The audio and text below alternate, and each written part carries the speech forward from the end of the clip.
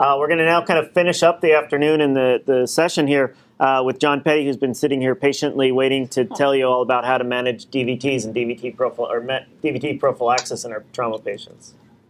Great. Thanks, Rich. And spoiler alert here, I don't know the answer. So if you want to shop on Amazon while I'm giving my talk on your screens at home, I think that's probably okay. But we will talk about it and at least give a little bit of a shape to our shared ignorance on this. But it's a privilege to be able to talk about something that we don't have the data that we'd like to be able to answer the question, and yet everyone who takes care of children, both in the room and joining us remotely, has to answer this question on a pretty much daily basis for the patients they care for. So what do we know? Well, we know that VTE, venous thromboembolism, in pediatric trauma is a rare event.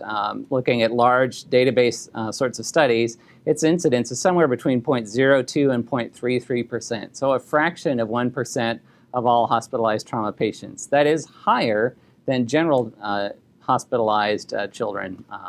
So it's a risk for trauma, but it's not a high risk. We also know that it's a serious event, that if it happens, there's about a 2% association with mortality and about an 8% incidence of recurrence. And then post-phlebitic syndrome, leg swelling, venous stasis, some studies have described 10 to 50% incidence of that. So it's a rare event, but if it happens, it's a pretty serious problem. And we also believe this to be a preventable event. That is, the children don't roll into the trauma bay with a DVT or a pulmonary embolism. It's something that happens subsequent to the injury and probably happens when they're in our care. And so there is this opportunity, unlike a lot of things in pediatric trauma, to intervene, do something after the injury but before the complication. And then it's also an adult event. There's a pretty good adult literature about DVT and PE prophylaxis, and that's because their incidence is so much higher. It's about a 3 to 5% incidence in adult patients. So there's an opportunity there to get better numbers and do better studies and to move the sort of science of it forward in adults. And you know, this makes it harder for those of us that take care of just children, but it really is something we should be thankful for. We're blessed that our children are not coming down with DVTs and PEs every day.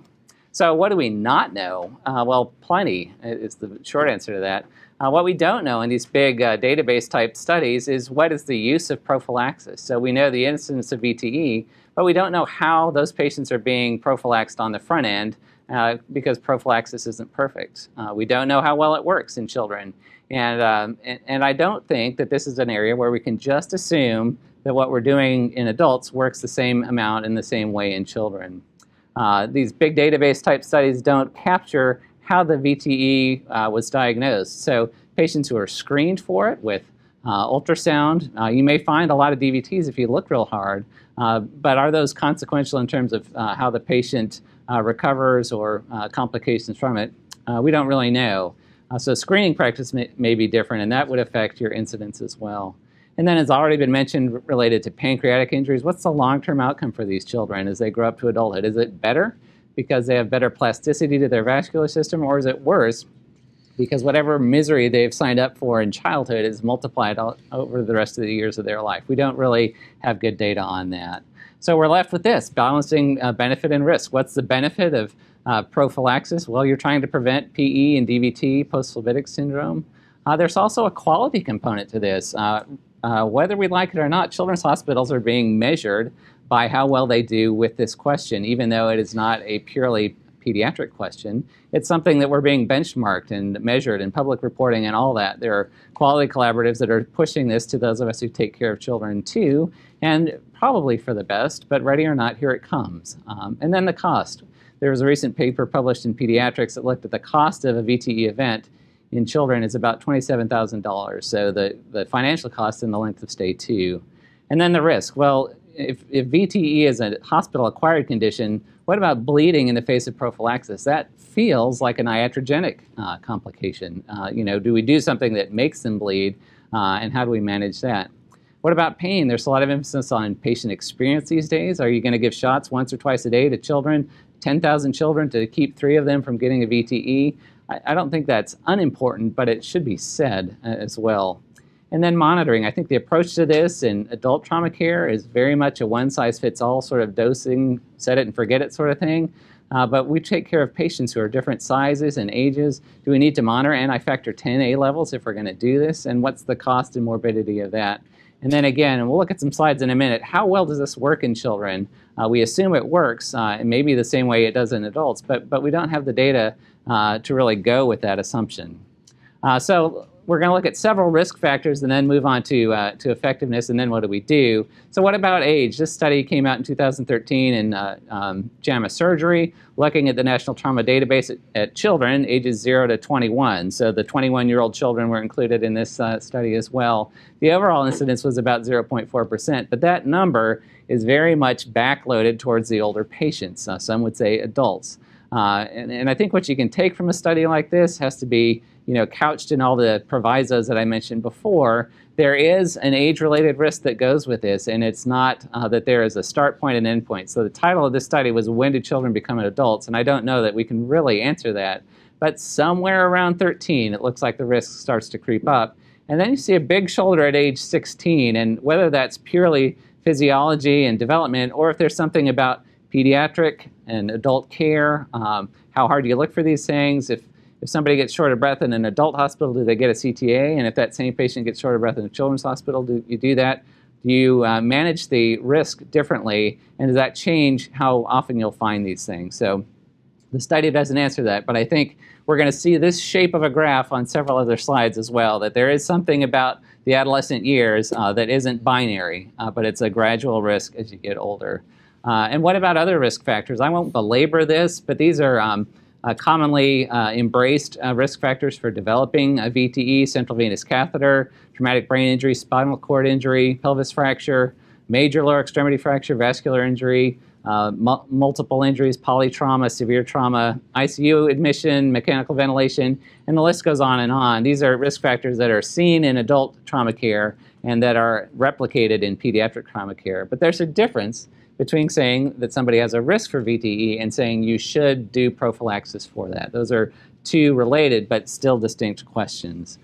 This slide, I apologize in a way that it's small, but I wanted everybody in the audience to have access to it. This paper just came out a couple months ago from the group at Oregon, looking at not just what are risk factors, but how much risk does each of these things buy. So they, again, used the National Trauma Database, looking at over 500,000 patients, and they tested the model against a separate data set from that same larger data set. And they looked at 10 factors. They came up with a model that was fairly parsimonious in terms of looking at GCS, age, sex, intubation, PICU admission, transfusion, central venous catheter placement, pelvis fracture, lower extremity fracture, major surgery. And then they assigned point values to the existence of each of these risk factors and generated a nomogram that would say, can we predict what a child's risk is based on the presence of these factors? So not just saying pelvis fracture is a risk factor, but how much risk does a pelvis fracture get you? And you can see on the graph to the right on the screen there, they drew some lines. So a score of about 524 by adding up these factors got a risk of 1%. And a score of 688 then got you a risk of 5%. And the authors sort of called these sort of low, intermediate, and high risk. But I think that point is contentious in its own way. But this is a great paper in terms of how do I make a more informed decision about understanding these risks. I think this is as good a paper as any about putting those things together to guide how you view the care of an individual patient. So how are we doing with this? Are the same patients with the same risk being treated the same way? And the answer is no. So this was a survey that was done through the Journal of Trauma Nursing where they called for and received 133 practice management guidelines from different institutions and asked simple questions of those guidelines. What age do you start doing VTE prophylaxis? And you could see that there were very few at the 12-year-old age and about 100% at the 20-year-old age. But there was this gradation going from adolescence all the way up about whether or not they would do prophylaxis for these patients. And that's also reflected in, well, what prophylaxis did you use? The white bars are mechanical prophylaxis, SCDs. The black bars are pharmacologic prophylaxis. And heaven forbid, the gray bars are IVC filters. So we, as trauma centers, are not of one voice for what we're doing to try to prevent this from happening. This is more recent data gathered through the Pediatric Trauma Society. So even among sort of pediatric-minded places, we're still not all playing from the same sheet of music. What risk factors did these centers use? Well, some things like spinal cord injury had a very high rate of incorporation into risk management guidelines, but that wasn't seen with other factors like the presence of major surgery, which in the Oregon paper was a huge contributor to risk. So even among pediatric-minded folks, we're not seeing this same problem in the same way. And then getting to the question of, does prophylaxis work at all? So even if we were to apply this the same way at every center in the world, how well would it work? So the top graph is looking at pediatric trauma. So this looks at, over the last decade or so, the use of enoxaparin, low molecular weight heparin. And we can see that over the last decade or so, that use has increased. This is from the PHYS database. So there's an increased use of enoxaparin in pediatric trauma patients, but there is not a corresponding decrease in the rate of VTE. So this data shouldn't be used to conclude too much, but I would say by its absence, we don't see, or this data doesn't make the case that prophylaxis is highly effective at preventing this from happening. And I won't say too much more about that. So what else do we know from the care of children? Well, there's another group that's also at high risk for VTE, and that's cancer patients who have central venous catheters in as part of their chemotherapy treatment. Well, there have been 3 prospective randomized controlled trials looking at, can we reduce the incidence of VTE in these patients using different things, low molecular weight heparin, antithrombin concentrate, and low-dose warfarin. And none of those 3 studies were able to demonstrate a benefit to prophylaxis. So we assume that prophylaxis will keep our patients from getting PEs and DVTs, but there's a little bit of, we just assume it. We don't have the data to say for sure that that works. These studies may have been underpowered, and the authors acknowledge that, but it gives pause from just carrying the adult assumption to the pediatric world that this is what we should be doing because we know it works. Finally, I've got another graph that has a lot of small writing on it, but this is the one study that shows a benefit to prophylaxis in pediatric trauma. There is one study, and that's this one from the group up at Milwaukee. The reason I think it's important to have that graph or that graphic on there is that's the protocol that they use. So I would say if you're looking for how should we do what we do at our center, this is perhaps the most evidence-based model, and it's based on one paper. That's a case control study. What the group did there was they looked at their own incidence of VTE in the PICU population. So these were only patients that were admitted to the ICU. They then developed a practice management guideline where they characterized a patient's VTE risk and their bleeding risk. So patients who were high risk of VTE but low risk of bleeding got treated with mechanical prophylaxis and pharmacologic prophylaxis. Patients that were at high risk of VTE and high risk of bleeding got mechanical prophylaxis only, and then if they were still in the ICU on day 7, they got an ultrasound.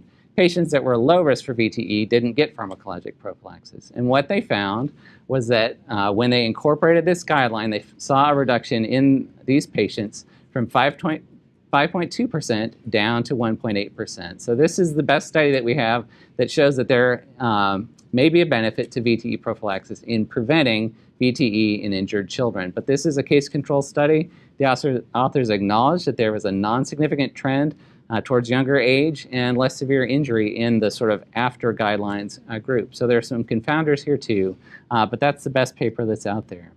So in the absence of data, what do you reach for? Well, in the absence of data, we're left with consensus.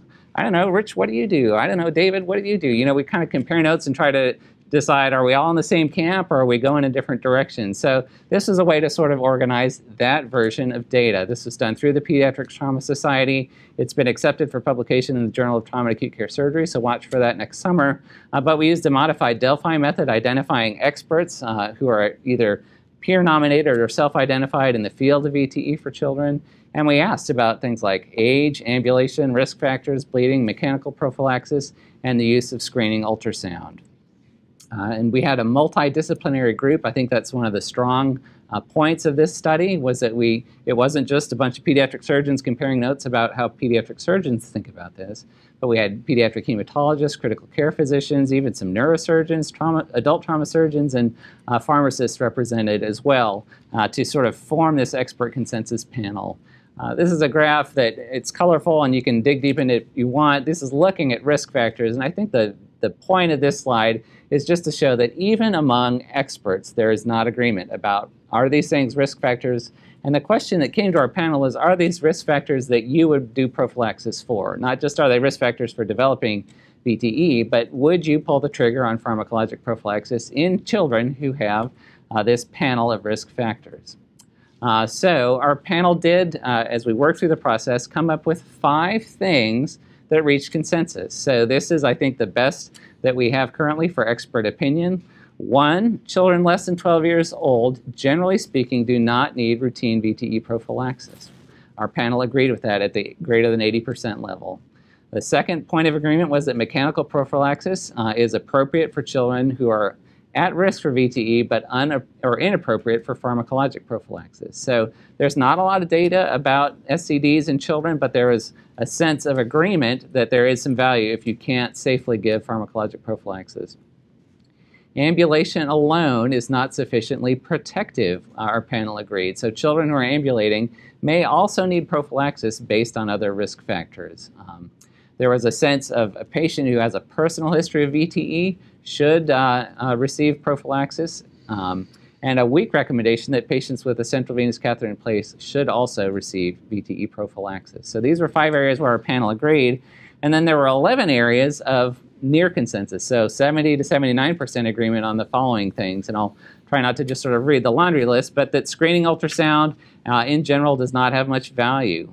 Pelvis fracture, spinal cord injury, obesity, vascular injury, severe injury severity, family history, and oral contraceptive use were felt at the near consensus level to be significant risks. We tried to get our panel to agree on how long should you hold it in patients that need their prophylaxis held. And we didn't get to consensus, so I'll have to suspend judgment on it. But at least for these things, there was near consensus for holding it for 3 days after a neurosurgical operation, holding it for 4 days after intracranial hemorrhage, and 3 days after a major solid organ injury. One of the most vexing things about this question is that many of the risk factors for developing VTE are also risk factors for bleeding. So we'd like this to be clear and easy, but it is an implicitly and inherently complicated question because you can see how a patient that needs prophylaxis is also at risk for bleeding by trying to prevent the clot. So what did we conclude? Well, this was the punchline question that we should have asked our expert panel, but didn't. So injured children should receive pharmacologic VTE prophylaxis. Never, always, or it depends. The answer is always, it depends, right? There are so many interactions that go into these decisions that to really boil it down to just 1 or 2 things, I think is perhaps wishful thinking. So what can you take home from this? These are the things that I would conclude, and this is sort of the gospel according to John Petty, not necessarily the Pediatric Trauma Society or Rochelle Cohen or anyone else. But I think we can say with pretty good confidence that the risk is real, but the risk is also small, and that makes it a hard question to answer, but it's something to be thankful for. I think when we look at age, we'd love to say it's 13, it's 15, it's 18, but there is a sort of a continuous protective effect from age. When we went to our expert panel, we tried to get an age at which you should start prophylaxis. So we found that for 12 and under, most people agreed that you shouldn't routinely prophylax. But our panelists, our experts, were all over the map for what age you should. So some said 13, some said 15, some said 21, and some said 18. And we really couldn't get consensus on an age at which you start. So we think that 12 and under, you probably don't have to start, but that doesn't necessarily mean that you should start at 13. Although I would recommend doing a risk assessment at age 13. I think as we look at that graph start to take off at 13, I think that's a valuable age to start asking the question, even though I don't think that a 13-year-old's risk is the same as an 18-year-old's risk. I don't think there's good evidence to support the use of routine screening ultrasound. I think you would look through a lot of haystacks to try to find the needle, and there's cost associated with that. I think that there was a general sense of cautious prophylaxis in patients with bleeding risk. Again, risk factors for clotting are also injuries that can be associated with bleeding. So I think to be too extreme at one end or the other is probably missing the complexity of it, but I think exercising caution is appropriate. One thing I would encourage everybody in the room and in the watching audience is to have a care pathway. There's variability in this, and you can pick one that has 1 or 2 things, but that is probably better than not having one at all. There is tremendous variability in terms of how we understand this, but to the extent that similar patients with similar risks are treated similarly, we can only expect outcomes to be better.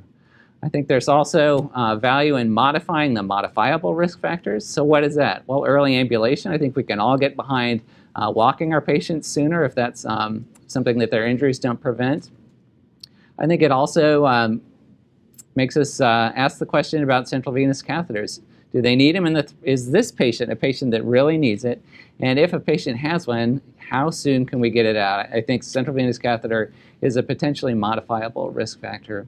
And I think there's enough sort of confusion and pooled ignorance on this question to say what we really need is a national trial to randomize patients and answer the question in a proper way. That may be also wishful thinking, but I think there is enough confusion about the right thing to do on this kind of question to say the only way that we'll answer it for a rare event is to combine our patients and treat them all the same way.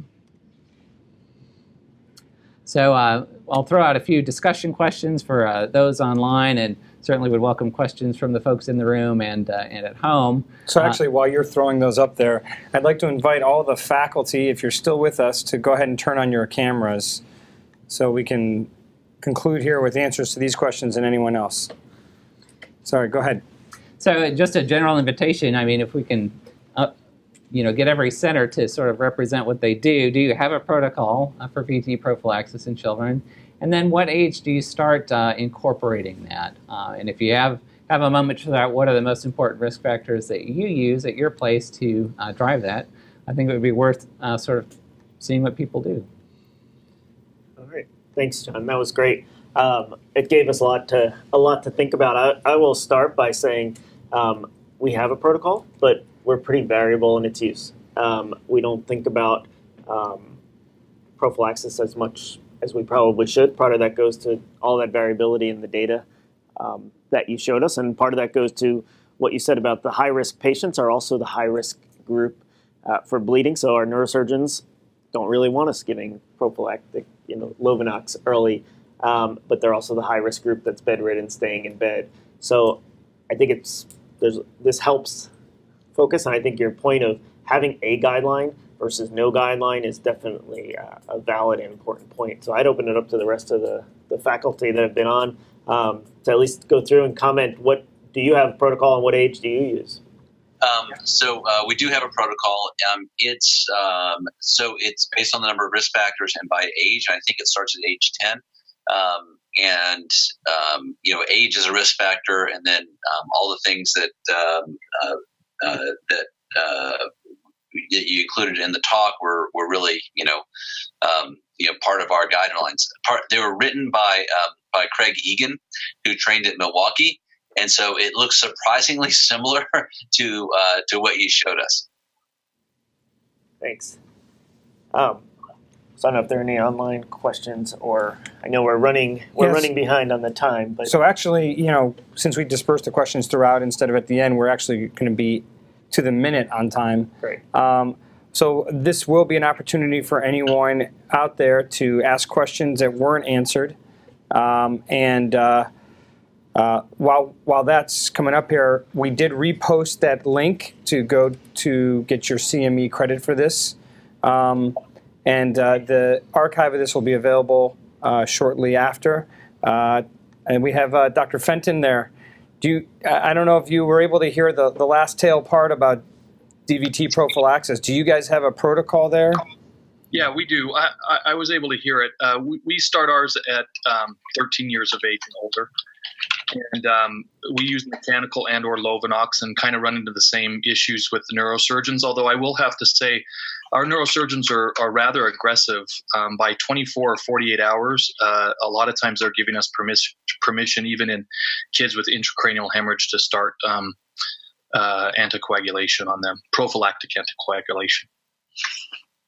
That's great, Steve. I would just throw one comment out. I didn't put slides about it. I think we fear Lovenox maybe more than we should. I think there is pretty good evidence that the bleeding risk is low on that medication, somewhere in the neighborhood of 0.4%. So we're afraid of it, and we would feel terrible if somebody bled on it. But the actual incidence of that is pretty low. So I think as the adult data maybe gets more developed, we might see a little bit more friendliness towards using it and using it earlier. That's great. I just want to take a moment to thank Globalcast and the team that's helped make today, and Todd make today I think, successful from our end, and from the comments, it seems successful from those of you out here who have stayed with us and participated. I'd like to again thank Childress Institute for helping to sponsor this along with Cincinnati Children's. And you've heard throughout the day, Pediatric Trauma Society, and I'll put in a final plug for those of you who are interested enough to join us. We hope you're interested enough to look into joining the Pediatric Trauma Society as well. How does someone go about joining the Pediatric Trauma Society? All you need to do is go to the pediatrictraumasociety.org, and there's a sign-up link there. You don't have to be a surgeon. You don't have to be a physician. You just have to be interested in pediatric trauma care. So if you're on the line here, you're qualified to be a member. Actually, I did want to say one thing. Jenny, thank you for reminding me. Rich did a great podcast and I'm hoping you'll do more, because it's hard to cover all of trauma in an hour, but it was basically asking pointed questions with 3 to 5 minute answers on the very most controversial topics. And already, like I said, that's changed my management. And we actually refer to it every time in our trauma conference. Well, according to Rich Falcone and the podcast, we'll show a little video on how what it looks like, but actually maybe we'll even put a link on how to download the app and you can listen to it, and hopefully you'll do more of those. So fantastic event. As always, I want to thank Cincinnati Children's for putting these events on all the time on every topic of pediatric surgery. Thank you to the Childress Institute for always sponsoring these trauma events, and hopefully we'll have many more of these. So to everyone out there, good morning, good afternoon, good evening. We'll see you next time. Thank you very much.